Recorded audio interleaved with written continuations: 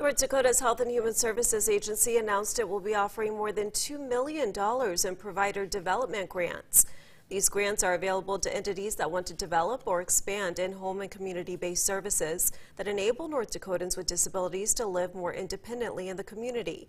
But not just anyone can apply. It must be a qualified service provider agency or a provider of developmental disability and autism spectrum disorder services funded through Medicaid or state HCBS programs that can apply for individual grants of $50,000 each. Agencies can also choose to apply for multiple grants based on their expansion plans, totaling up to $200,000. A one-time grant is intended to be flexible and how it can help support the work of both new and expanding agencies. KX News spoke with the state's interim medical services director to learn what this means for our state.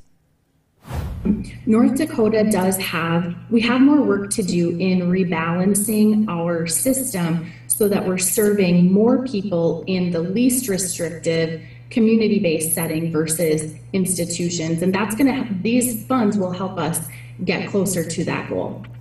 Funds can be used for staff training and professional development, marketing, technology costs, furniture and equipment, general operating costs, minor building renovations that may be needed, and other things. Further information about the funding can be found on our website, kxnet.com.